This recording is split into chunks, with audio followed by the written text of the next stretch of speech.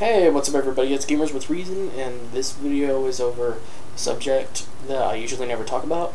I've never really used any Apple related products, but I've recently made a discovery of something that would be a good reason to get one. And something that's actually a good investment in a lot of ways.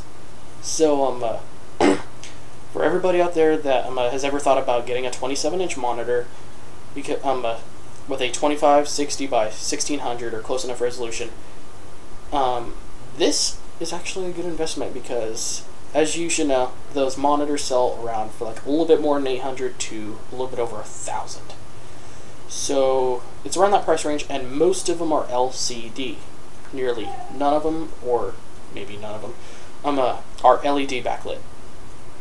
So what I've noticed is a lot of 27-inch Imacs are selling for around 1,300 to 1,500. Sometimes a little bit more, but mainly around 1,300, 1,500, sometimes a little bit less than 1,300. But it's around that price range, and it's only a little bit more, and there's a lot of reasons you should absolutely do this, because it's a huge value, it's a great bang for the buck, and one of the reasons is simply because you're getting a computer out of it. You're getting a computer that's going to have around 4, 6, 8 gigs of RAM, a quad-core processor, a 500 gigabyte or 1 terabyte hard drive, and a half gig or 1 gigabyte graphics card. And that's decent enough, really. With those specs, you could do some pretty decent gaming on it. You know, if you don't want to use the Mac operating system, just wipe it off and put Windows on it.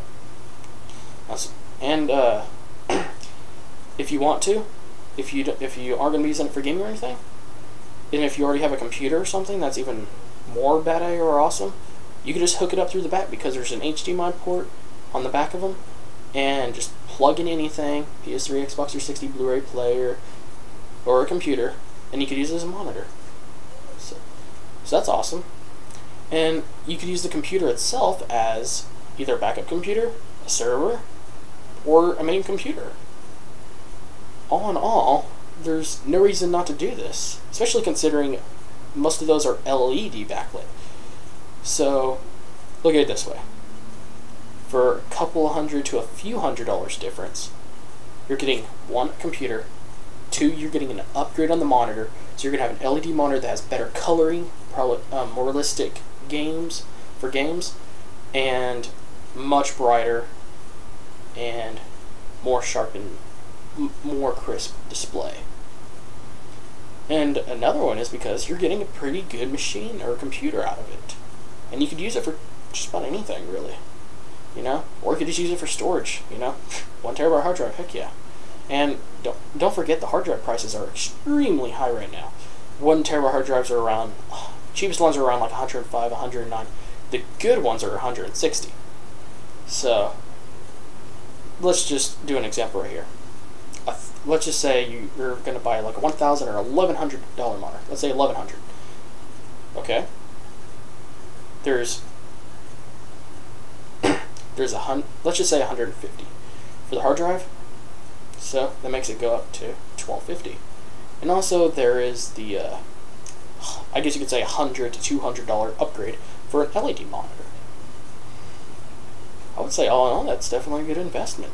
You know, I never thought of anything possible like this, but anyways, I was happy to share this with you guys, because I know a lot of you people are kind of shy of getting a 27-inch monitor, and this is actually a good reason to get one, or get an iMac with a 27-inch display. All the iMacs with the monitor size of less than 27 inches do not have an as high resolution.